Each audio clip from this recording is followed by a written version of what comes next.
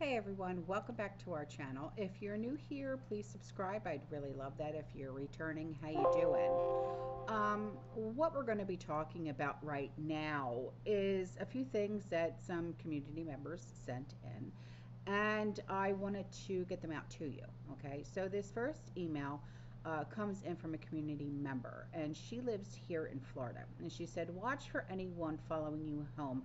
This morning I went to Publix on 34th Street and 17th Avenue North, which is in Pinellas County.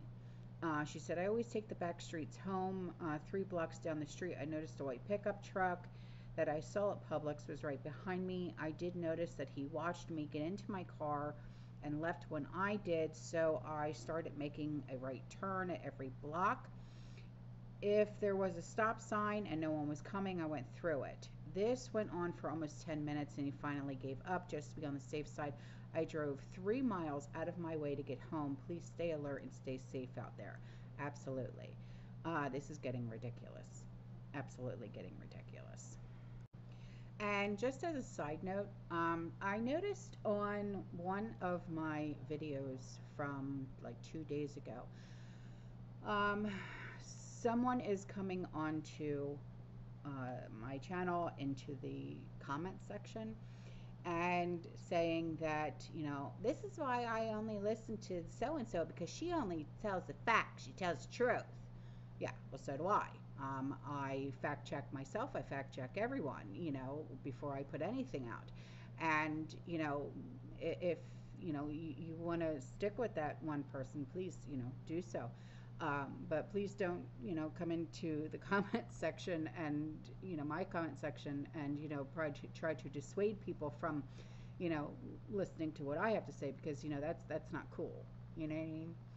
And, whoever that is, I can't even remember the person's name or channel or whatever it was, but, that's, I'm sure she wouldn't like it if, you know, my subscribers went into her chat or whatever comment section and said, well, you should only go over to her channel because she tells the truth. I mean, that it's not okay. It's not nice.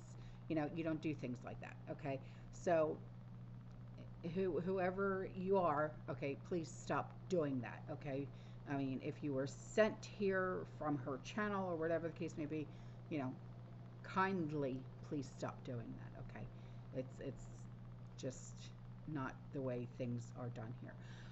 So this next email comes from a community member. She said, "Hello, beautiful sunshine. Was wondering if anyone else has these thoughts. Just some thoughts, and this is my opinion. Speaker Johnson has filed legislation to extend the deadline for the budget. Democrats have made a statement there will be a surprise in October. My opinion is 46 will resign his presidential position.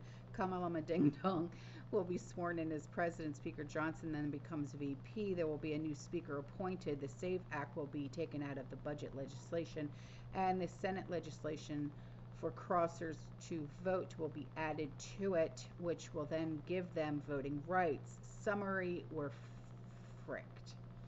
Yeah, I agree. This is just my personal opinion, y'all, but gotta admit, doesn't it sound like a Democratic plan? Yes, it does, absolutely, 100%.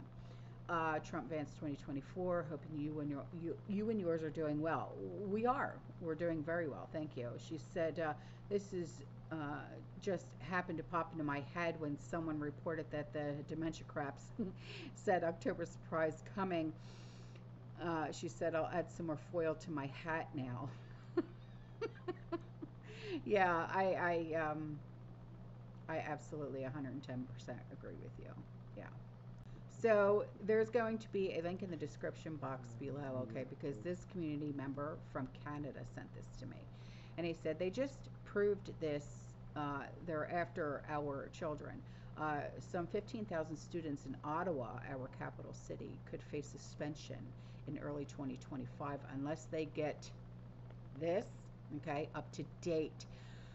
The city's public health agency warns, and that is referring to the Mr. 19.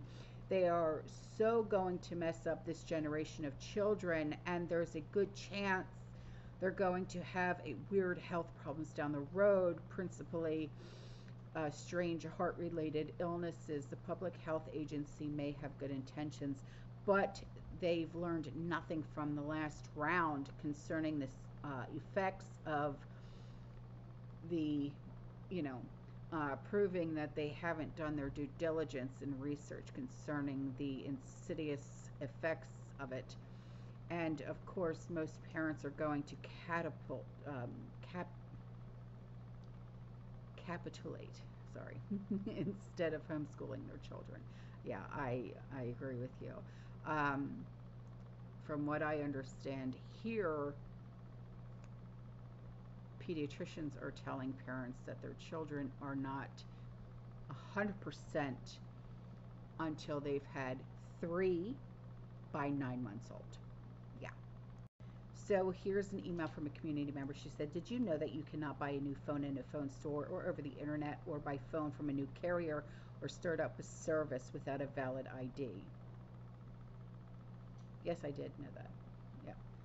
She said, I tried switching my phone from Cricket to iPhone. Could not buy one because my driver's license is expired. Ditto at T-Mobile, Verizon, etc. No current valid ID, no phone purchase, period. You can buy one over the phone with a current valid ID. Carriers have an app that they can send to your phone or computer screen, and you hold the front and back of your ID against the screen. A picture is taken of it. There's instant verification that it is indeed valid. What's going on here? I don't have answers for you. I really don't. But I do know that because we're with T-Mobile and they've always been that way. Yeah. Unfortunately, yeah. Have you just tried to go to like Walmart and get like a track phone or something like that? You know what I mean? So here's an email from a community member, and she said, to all that live at 38th Avenue, 35th Street, 46th Avenue, 46th Street in Lealman, the county repaved our streets and seriously screwed up our drainage system. If you are experiencing flooding, please contact the county. I've lived here for 30 years and have never had my street flood or my yard hold 3 inches of water. All the ditches are flooded and holding water. Nothing is running into Joe's Creek. They dumped all the asphalt in our sewers. What? Clogging the drains in the ditches? Please call City Public Works at 727-464-8900. Make a complaint under service request number 397175. What do you mean they dumped the asphalt in the sewers? What the heck? She said, first the flooding in my home in 33 years. Oh my good Lord. So one more email before I go.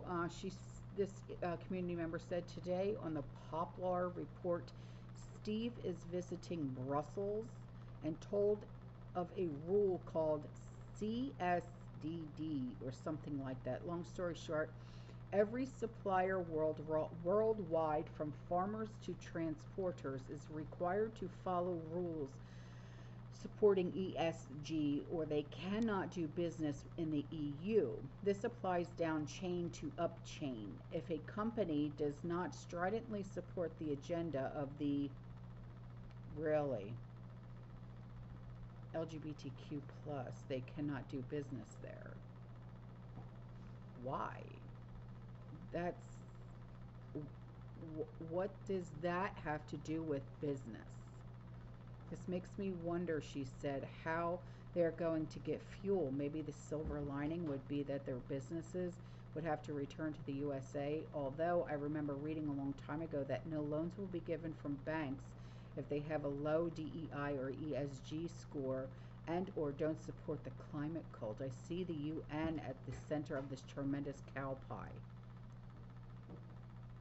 What does their support of one community, I'll say that, have to do with business? That makes absolutely no sense at all whatsoever. All right. I have to go steam on this for a while. All right. I will see you guys in the next one. You stay safe. You stay positive. You keep prepping. And as always, fearless. Ciao.